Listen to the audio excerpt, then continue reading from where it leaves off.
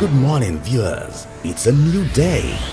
Welcome to today's devotion with the Daily Fountain, the devotional guide of the Church of Nigeria Anglican Communion. Invite your family and friends. Get your Bible and your Daily Fountain manual while our devotional leader takes us on today's devotion. Good morning, viewers. I welcome you and I pray for you that as we share together the Word of God for today, Monday, August 21st, 2023, we shall be blessed, body, soul, and spirit. In Jesus' name. Let us pray. Eternal Father, unto you we give glory, honor, and adoration. For you have called us and you have given us standard by which we should live our lives. Thank you, Lord, for grace of calling us. Thank you, Lord, for the grace of your instruction to us. As we are about to share, we trust that your wisdom will guide us. And this word will not just come into us, but will transform us and make us who you want us to be. Thank you, Holy Spirit, because you will perfect the work of Christ in us. We pray through Jesus Christ our Lord. Amen. Once again, today is August 21, 2023, and the topic before us says Christ standard for the church. Christ standard for the church. Our passage is Romans chapter 12. Romans chapter 12. I read, I beseech you, therefore, brethren, by the mercies of God, that ye present your bodies a living sacrifice, holy, acceptable unto God, which is your reasonable service. And be not conformed to this world, but be ye transformed by the renewing of your mind, that ye may prove what is that good and acceptable and perfect will of God. For I say, through the grace given unto me, to every man that is among you, not to think of himself more highly than he ought to think, but to think soberly, according as God has dealt to every man the measure of faith. For as we have many members in one body, and all members have not the same office, so we, being many, are one body in Christ, and every one members one of another. Having then gifts differing according to the grace that is given to us. Whether prophecy, let us prophesy according to the proportion of faith. Or ministry, let us wait on our ministering. Or he that teacheth on teaching. Or he that exhorteth on exhortation. He that giveth, let him do it with simplicity. He that ruleth with diligence, that he that sheweth mercy with cheerfulness.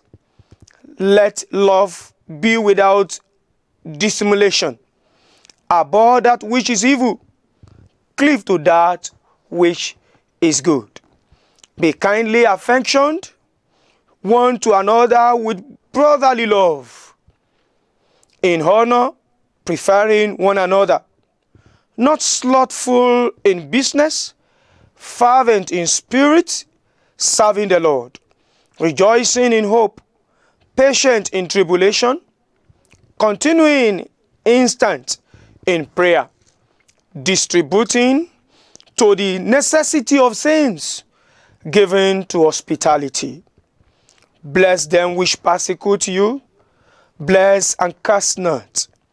Rejoice with them that do rejoice, and with them that weep.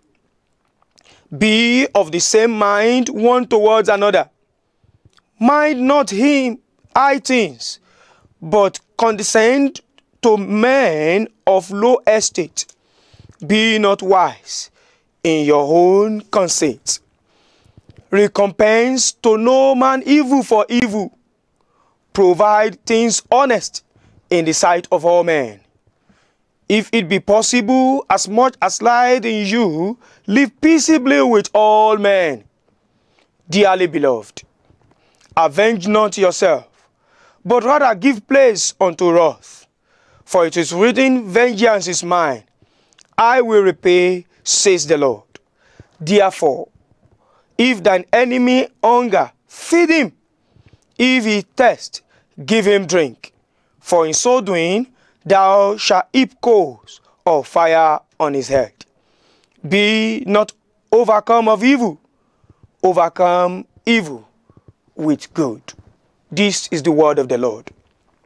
All praise and thanks to God Almighty for this special message that He is giving us as a church to our world. The topic once again says, Christ's standard for the church. Oh, there is a standard. Christ's standard for the church. Let us look again at the keywords we have in the topic. Christ is the anointed one or the Messiah. The anointed one or the Messiah. What are we saying here? One who has authority to address. One who has authority to tell us what we ought to do. The anointed of God. And we talk about standard. Standard means falling within an accepted range of quality. The accepted range of quality. The accepted range of character, of behavior to Christ. What Christ expects of those who follow Him, those who believe in Him. And that is the message He passed through Apostle Paul to the church at Rome. That believers need to live outstanding life, exceptionally good life, especially in their world. Apostle Paul here made us to understand that Christ determined to lead His people to His kingdom. Not for them to reign here on earth, but that His people will be led to His kingdom where they will live with Him at the end. And so, His church will be defined as a single spiritual commodity. A single spiritual commodity of Christians. Those who are actually following His guidelines. What He wants from them. There is a legal maxim in law that says, de lege lata, de lege ferenda. It simply talks about the law as it is and the law as it ought to be. There have been messages before Christ. People have talked about God, defining God in their own way. But Christ came and His Apostle Paul preached what should be the standard of those who belong to this Christ. What they are expected to do. And that is what we have in the whole chapter 12 of the book of Romans that we have considered. The acceptable lifestyle of those who belong to Christ. So we talk about the standard as it ought to be. You know, the standard as it ought to be. The way of life as it ought to be. Yes, when Christ was on earth, there were people that lived with Him. They lived their own life. In fact, many of them understood law and they taught law in the way they best understood it. But when Christ picked law, one after the other, and was dissecting and teaching them, He taught to the point that understanding the law is not just understanding the words therein, but ability to carry them out, to showcase the lifestyle described by the law. What are we talking about here? Apostle Paul charged believers, brethren, I beseech ye, brethren. He did not address the people outside the world. He addressed brethren.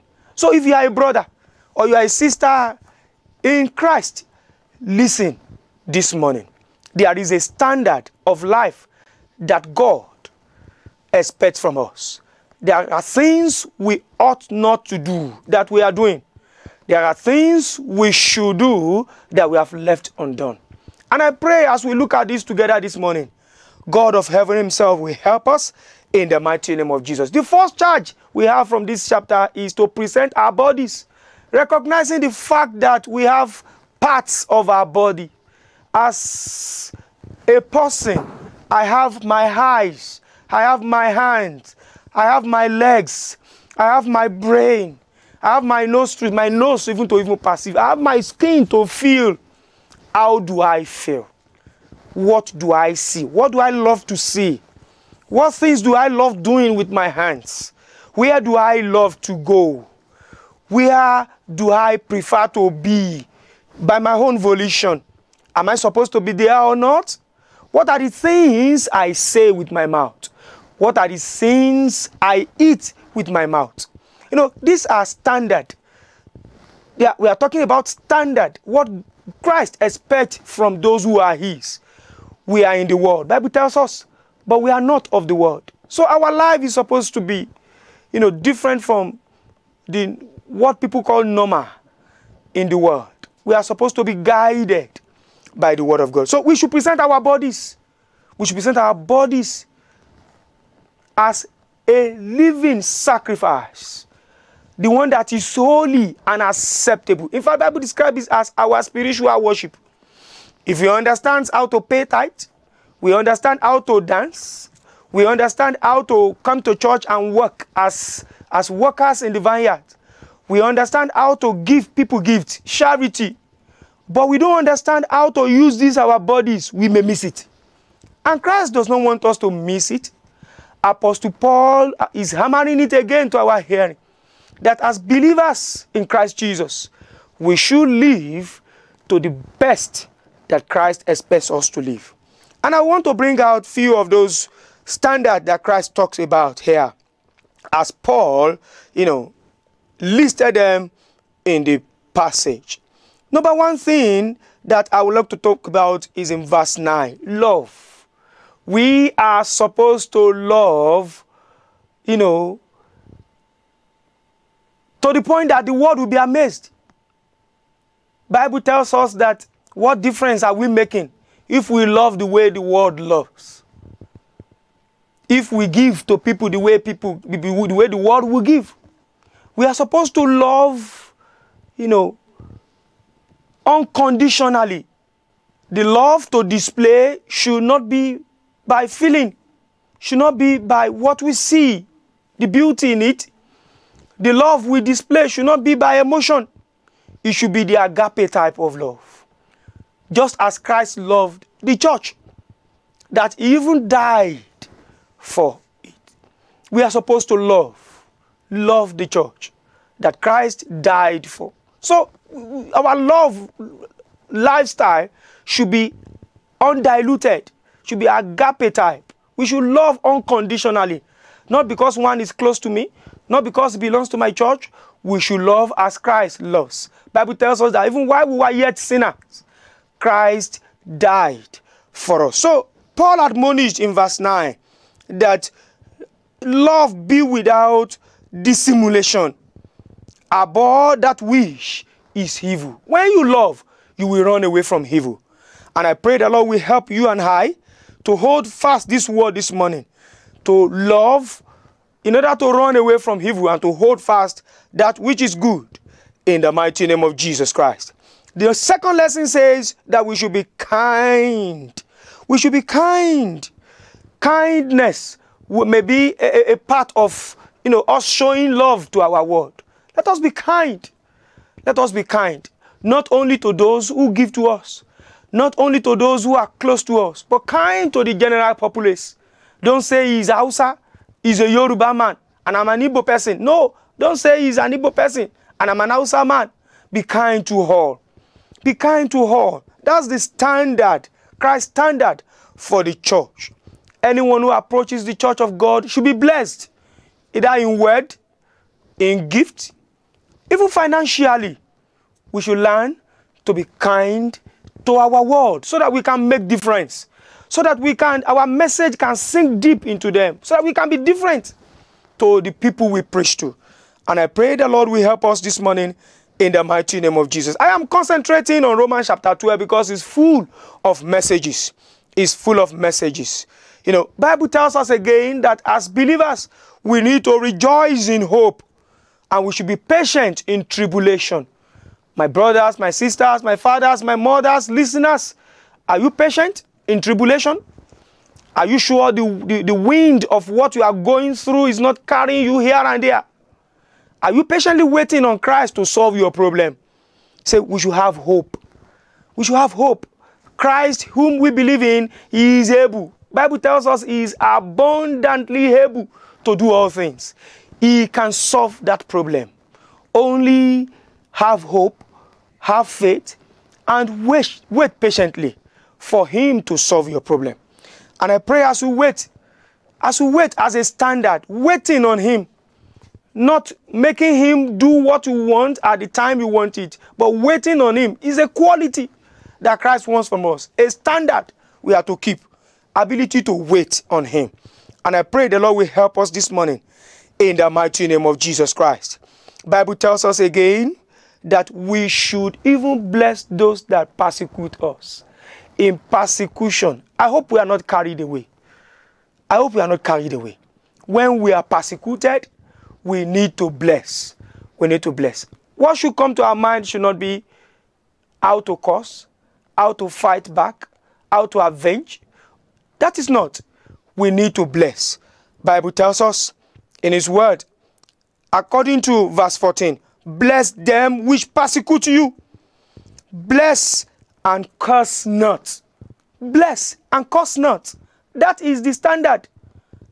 Believers, as we ought to be, we are supposed to be people that curse. Frail words are not supposed to be heard from us. Dirty languages are not supposed to be heard from us. We are supposed to bless those who persecute us. It is easier said than done. But I pray that the Holy Spirit of God himself will make you, who is listening to me, or those of you who are listening to me this morning, to be able to bless those who persecute you. Of course, Nigeria is going through persecution. Are you sure you are not part of those who are cursing the government? Are you sure you are not part of those who are saying bad things about them? We need to bless them. Let's keep blessing them. That God will make things better for us. God will change our leaders. And God will still use them. Let us use the words of our mouths that are powerful, full of God's authority and power, to make them do what they ought to do for us. And I pray the Lord will help us in the mighty name of Jesus Christ. Bible says again in verse 17 that we should not revenge. It says, recompense to no man evil for evil, provide things honest in the sight of all men. Are you sure, brothers, sisters, fathers, and mothers listening to me this morning, that you don't revenge? Evil for evil. According to the Old Testament laws, eye for eye, tooth for tooth. Are you sure you are not still part of this, principles and doctrine that Christ has, developed, modernized, and presented to us so as to be able to take us to eternity? He wants our totality. This book of Romans chapter 12 is making us to be totally conformed to the standard of Christ. In body, in soul, and in spirit. And this is the time. This is the hour. In this our corrupt world, God wants people that will still stand out for him. God wants people that will still be exceptionally good for him. People who will not revenge. People who will not curse. People who will not hate, but love. He says, in furtherance of that, in verse 18, if it be possible, as much as lies in you, live peaceably with all men. Are you sure you are living peaceably with people in your office? People in your immediate family? As husband, are you living peaceably with your wife? As a wife, are you living peaceably with your husband and family members? Not to even talk of the extended ones. Are you sure you are living in peace with them? Are you sure? Ask yourself and answer the question. It is a command. It is a command. It is a standard we ought to meet. If only we want to get to heaven. It is an instruction that we cannot fail to carry out. And I pray that the Lord will help us this morning in the mighty name of Jesus. It concludes in verse 19. It says, dearly beloved, avenge not yourself, but rather give place unto wrath. The Bible is not saying that we should not be angry. Of course, as human beings, we will be hungry. But in your hunger, give room for forgiveness. Give room for forgiveness. Don't allow the sun to set while you are still hungry. And that is what the word of the Lord says. It says, but rather give place unto wrath, for it is written, vengeance is mine. Do you always wait for God to fight for you? Do you always wait for God to fight for you? Or you are the one that does fight for yourself? I will repay, says the Lord. That is what he says. So I beseech you this morning, brothers and sisters, fathers and mothers, wait on God. Wait on God. Don't revenge. That woman that has done you wrong, that man, that boy, that girl, don't revenge. Wait on God. Trust God to fight for you. Trust God to fight for you. Therefore, as we have in verse 20, if thine enemy hunger, feed him. It is a standard we need to keep. Although so many people are interested in feeding so that they can heap burning coal upon their heads. As believers, this should not be our interest. This latter part of the verse should not be our interest. For the purpose of heaping burning coals on them, fill them. Let those who are watching, because we have passers-by, standers-by, who are watching us, want to see our reaction on daily basis everywhere we find ourselves, in our places of work, in church, in communities, in our society. They want to see the message we preach. We are the scriptures. We are the words that people read. And that's what the word of God tells us. So live your life to the standard of Christ. Live your life to the standard of Christ.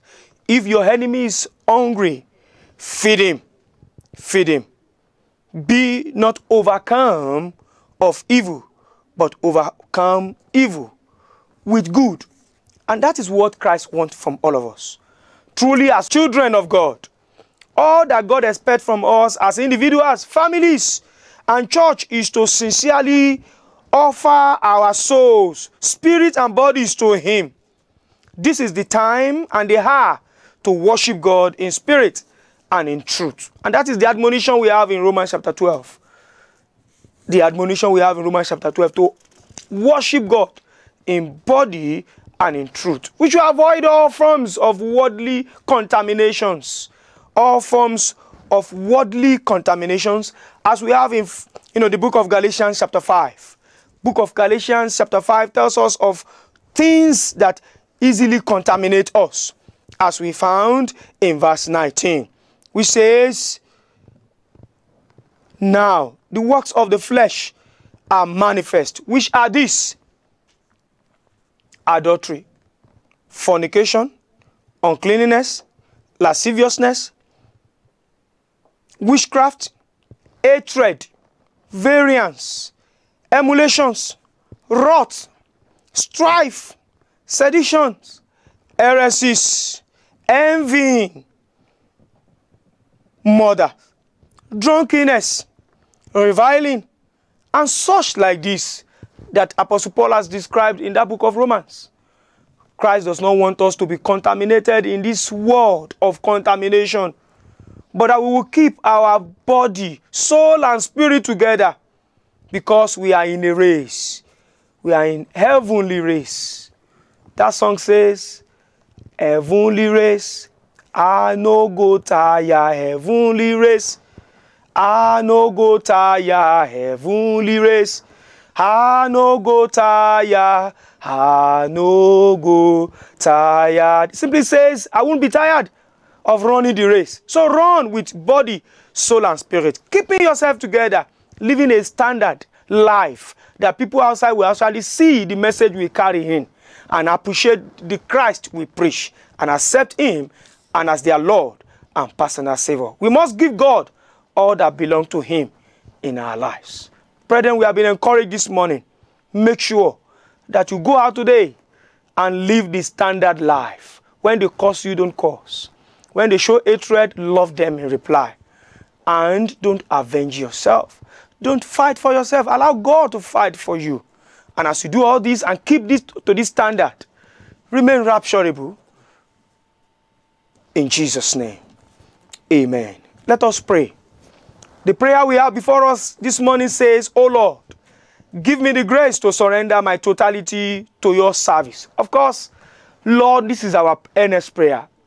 We need grace to submit our totality, our body, our soul, our spirit, so that we will be controlled by your Holy Spirit. We will not be controlled by emotions. We will not be controlled by what we go through. We will not be controlled by what we see. We will not be controlled by what we touch. We will not be controlled by what we feel. But that your Spirit will help us, will control us, will guide us to live that standard life that you want us to live. We pray this through Jesus Christ, our Lord. Amen. Remain blessed. We thank you for fellowshipping with us today. We invite you to join us tomorrow morning, same time, same station, for another special edition of the Daily Fountain. If you are led to sponsor or support this program, please contact the numbers and email all showing on your screen. Also, subscribe to our YouTube channel at youtube.com/ACNNTV. Visit our website www.acnntv.com.